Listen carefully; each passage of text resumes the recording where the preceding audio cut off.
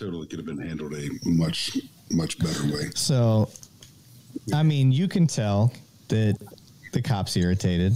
You can tell that he's intentionally holding his documents from him, and the guy keeps calling him out, and it's like, what do you do? What do you do? And what do you attribute to? I know what I attribute it to, but Chad, I'll go with you first. What would you attribute that interaction to for that officer? I think from my perspective, and generally the perspective of what most people are going to see there, is that dude's a little bit on a power trip. He's flexing on the idea that I have a fair amount of time to hold you here, as long as I can justify and spitball some reasons why I'm sitting here, and because you pissed me off, that's what I'm going to do. I don't enjoy that. I don't like that. I'm kind of 50-50 on the why you're going to get a ticket. If I get to the door and you're talking shit already, and you've got a bad driving record, we're gonna just write a ticket, right?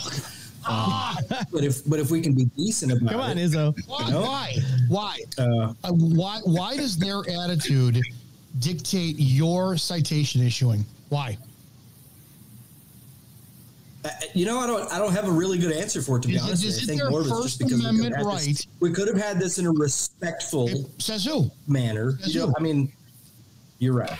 Is it their First Amendment right? Do they have the First Amendment right to say, officer, you look like you fuck your mother? Do they have the right to say that? Oh, absolutely. All day. For sure. So this is the danger. You just admitted that on a recorded show. So now, God forbid anybody gets wind of that and you issue a citation. Everything, it's fruit of the poisonous tree after that. So what did you arrest that guy who killed his wife for? Well, his attitude. So his First Amendment violation? Or you're free to go. Right. Now, okay. This is a big deal. So let's say it this way then, Izzo. If I am determining whether I'm going to write you a ticket or not, and you've managed to just be a dickhead the whole time, that's just what? That's their deal. And then being a dickhead is completely subjective, right? If I say nothing to you on a traffic stop, just go, right? Appreciate that. You could say, oh, you're being a dick. Well, what is the polite response? Oh my God, officers, thank you so much for pulling me over today. I'm really sorry I made you leave your car, and I know I was speeding. What cops are looking to do, and this is the problem, and this is the one thing that it's a black and white. I get why we do it, and I'm not saying I have not done it. I've written my fair share. I wrote a guy 40 citations once because I went on a 3-block pursuit with them. That's pissing off the police.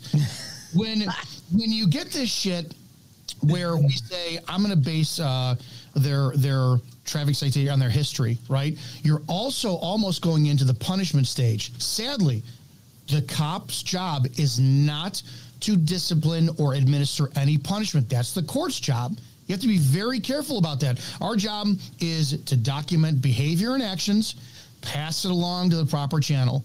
That's it. Otherwise, in reports, you would say, cocksucker number 1 driving the car was a real piece of shit to me. Opinions really don't go in reports. So I get it, and I know why we do it, and I know that dealing with people sucks, but now you're looking at, it's February, it's 2 o'clock in the morning, you're in the Chicago area, it's 20 degrees below zero, you just got in a fight with your girlfriend, you're on midnights, and before you left for work, she went, well, fuck you, I'm going out tonight with the girls. So now you're stuck in your squad alone in that box, no partner, and then Joe Shit the Ragman drives past you, blows a stop sign, and he just has the wrong attitude. You're going to take all your shit out on him because you can't separate your emotions. Because of what? Because he had the bad day and had the exact same experience. So it does suck that the only person who's allowed to have a bad attitude is the cop.